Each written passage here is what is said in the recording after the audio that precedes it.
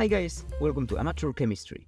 So, recently I have been making and playing with a dye called Fluorescent, which is the dye used in, for example, these yellow highlighters that everyone uses. It not only has a nice color, but it's also fluorescent, meaning that it glows a very nice yellow-green color when exposed to UV light. I know that you are probably wondering right now what this green dye has in common with electric cables, and it actually has quite a lot because of the weird world of chemistry, and today I will be converting one into another. But before I can tell you how I actually did that, I first need to give a little bit of an insight on how this is actually possible. Firstly, fluorescein can be made by the reaction of resorcinol with something called Phthalic anhydride. The first ingredient is pretty hard to make, so I will just buy it from a chemistry supplier, but the Phthalic anhydride is chemically pretty similar to a group of commonly used plasticizers called phthalates.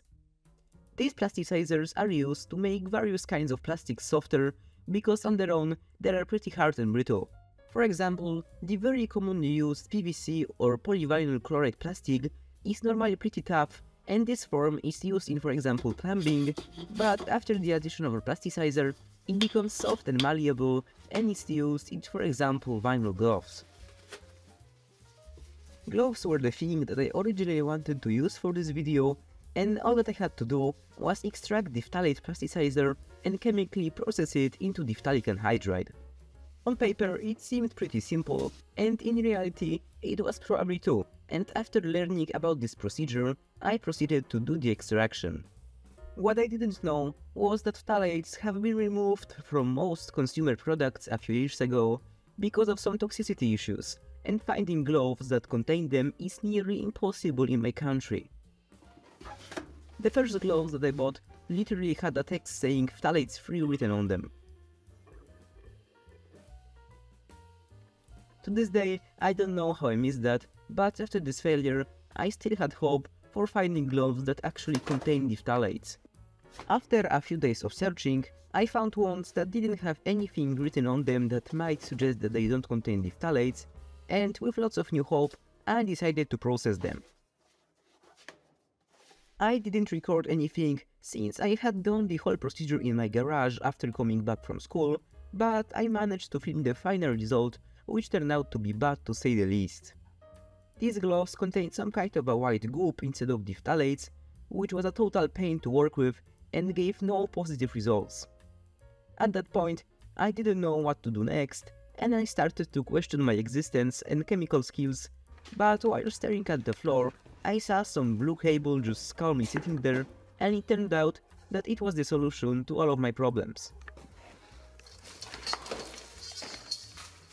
You see, most cables have a layer of insulation, which is most often made from PVC, and it needs to be very flexible since, obviously, cables need to bend, and it just turns out that since cables don't come into contact with your skin too often, they actually can contain phthalates. While starting this project, I wasn't sure of that, and that's why I first wanted to try it with gloves, but I failed miserably, and now the cable was my only hope. The first step is to extract the phthalates present in the cable, and to do that, I need to take the insulation of the cables, because the copper would interfere with the process later on. I firstly wanted to use a professional insulation cutter that I have, but I forgot to bring it to my lab, and that was a big mistake. I now had to use my hands and a pair of scissors, which was very painful and incredibly slow.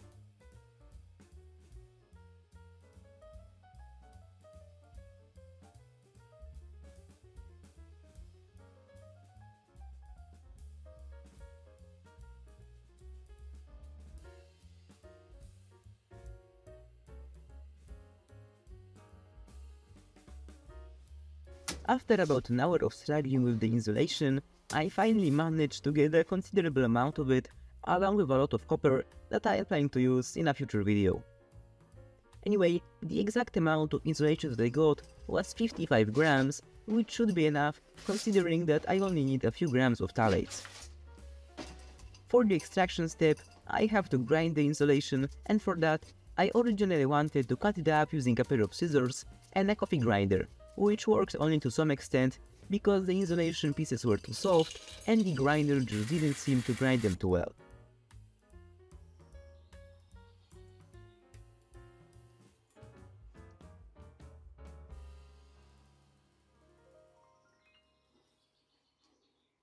After my trusty grinder had failed me, I thought that cutting the insulation with scissors would be a good idea, but after doing it for a while, my hands basically said no, and I had to think of something different. I fortunately found this brand new blender, which hopefully should be able to grind the insulation. To find out if it works, I poured all of the insulation into the blender and turned it on.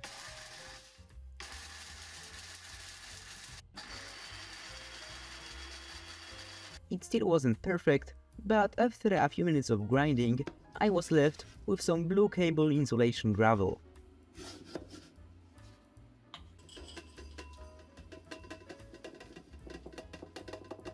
Now it was time to extract the phthalates from it, and to do that, I just poured a good amount of isopropyl alcohol onto it.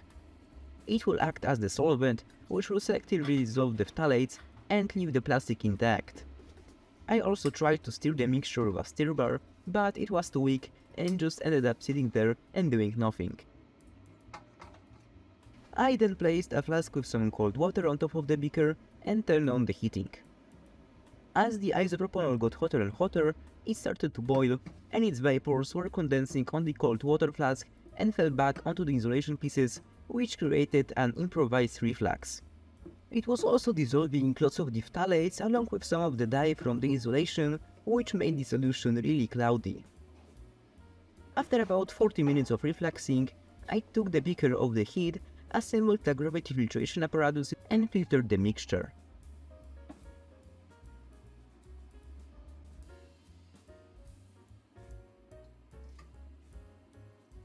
After the filtration, it was less cloudy, but for some reason it decided to turn yellow, which wasn't a good sign.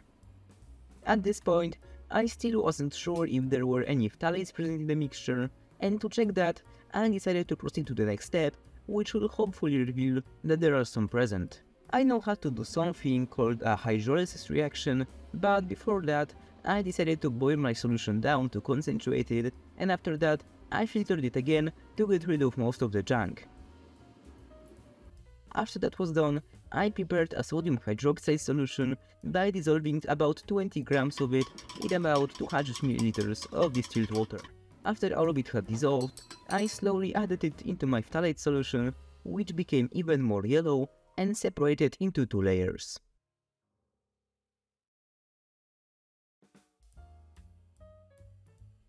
This was actually exactly what I wanted to see, and it basically confirmed the presence of phthalates in my solution, and from the volume of the upper yellow layer, I knew that there was quite a lot of them there.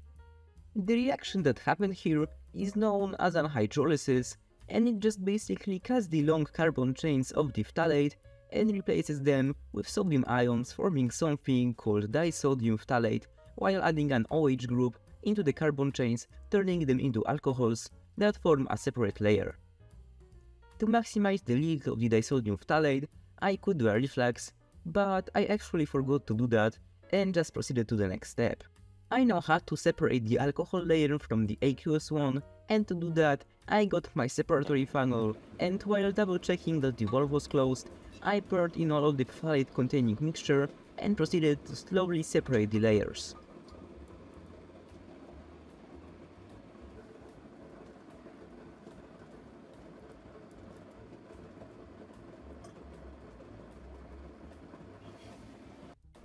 I just needed the aqueous one, and I discarded the yellow alcohol mixture.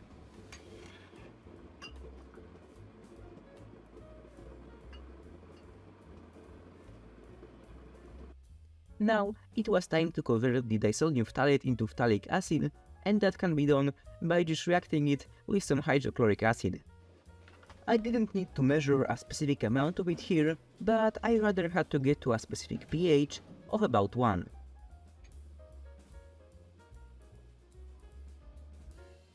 After adding the first portion of the acid, the pH was still very basic due to all of the unreacted sodium hydroxide present, but after the second addition, the pH was about 1, which was okay, but then I decided to add another portion of the acid for good measure. After all of the additions, there is way too much water around, and to remove it, I just boiled the mixture on my hot plate for some time.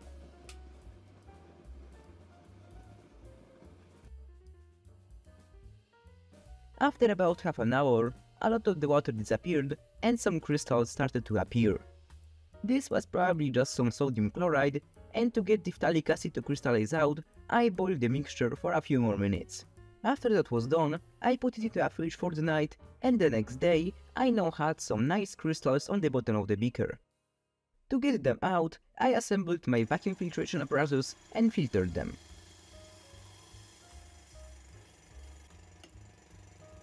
After the filtration, they were still very wet, and to dry them, I put them into the oven for some time.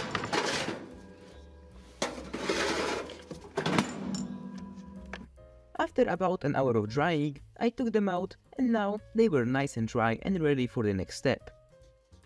And speaking of that, I now need to dehydrate the phthalic acid into phthalic anhydride by heating the crystals to about 300 degrees Celsius.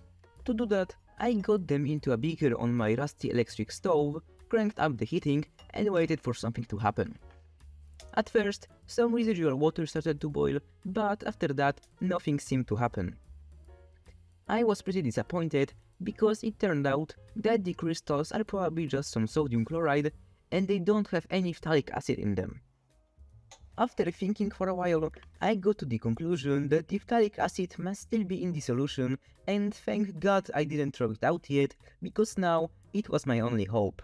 I firstly wanted to lightly evaporate it in a beaker, and when it dries, I wanted to crank up the temperature for the dehydration, but before all of that, I had to pour the solution into a beaker. Here I made one of the worst mistakes in my chemical career so far, and to this day, I just can't believe I did that. I placed my beaker on a still very hot electric stove and proceeded to pour the solution straight into it. I, for some reason, didn't notice that the stove was hot, and when I poured the solution into the beaker it broke, but decided to not shatter everywhere, for which I am very thankful, but nonetheless, it was a very scary experience, and I still don't know why I did that. Anyway, in the second attempt, I was smart enough to place the beaker full of the solution on a cold electric stove, and slowly increase the temperature until it started boiling. After some time, all of the water was gone, and I was left with a white crust that hopefully contained the phthalic acid. To find out, I cranked up the temperature, put a flask of cold water on the beaker, and waited for something to happen. Fortunately, this time some fluffy crystals started to show up, and they were exactly what I wanted to see. I left the beaker heating for some time, for more of the phthalic anhydride to appear, and when no more showed up, I turned off the heating and proceeded to scrape the crystals using a metal spatula.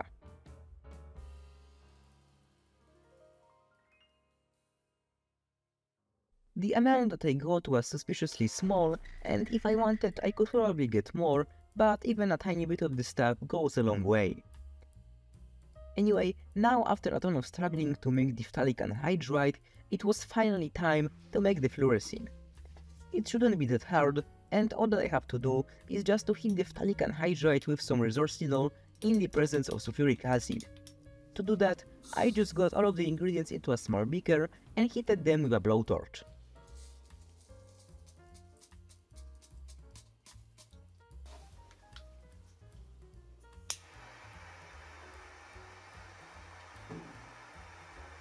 The mixture quickly turned red, which was a good sign, since red is the color of pure fluorescein.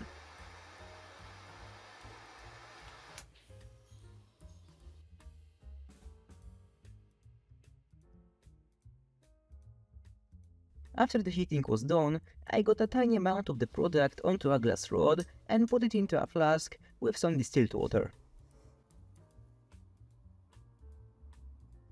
Immediately after the addition, the wet color disappeared, and instead, the iconic yellow-green color of the Fluorescein started to appear.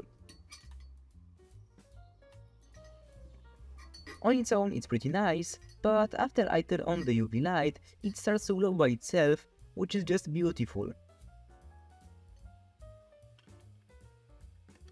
I won't go into much detail about why it does this, but long story short, the UV photons excite the fluorescent molecules, which release this excitation energy by emitting a photon with a lower energy, which just so happens to have a beautiful light green color.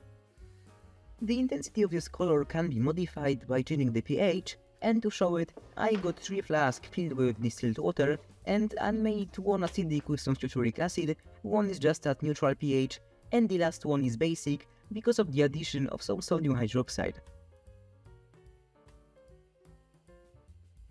As you can see, the basic one is by far the best one both normally and under UV light. Anyway, now I wanted to make a crude version of a fluorescent marker, and to do that, I got the cotton swab that I have soaked in my Fluorescein solution. It isn't nearly as good as the commercial stuff, but that is probably because they use some other chemicals to boost the properties of Fluorescein. Nonetheless, my improvised version is also pretty nice, because it once used to be just a cable, and it is just pretty special. Anyway, I wanted to do an experiment with the Fluorescein, which was just a modified version of the classic elephant toothpaste, but I wanted to make it glow in the dark. I mixed up all of the ingredients, but instead of a beautiful green foam, I got this ugly orange mess.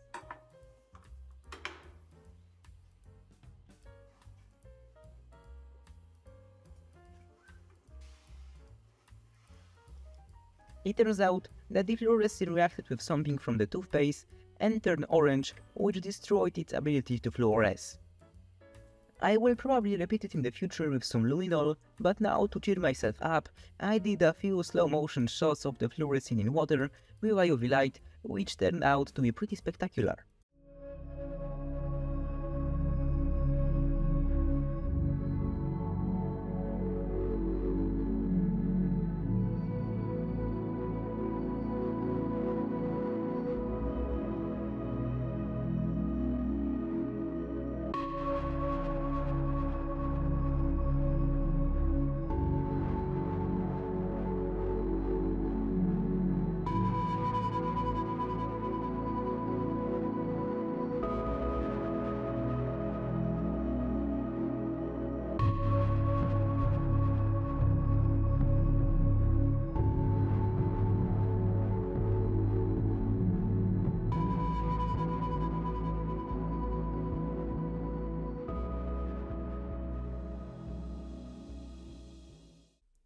Anyway guys, if you made it that far, thank you very much for watching, like and subscribe if you liked the video, and see you in the next one.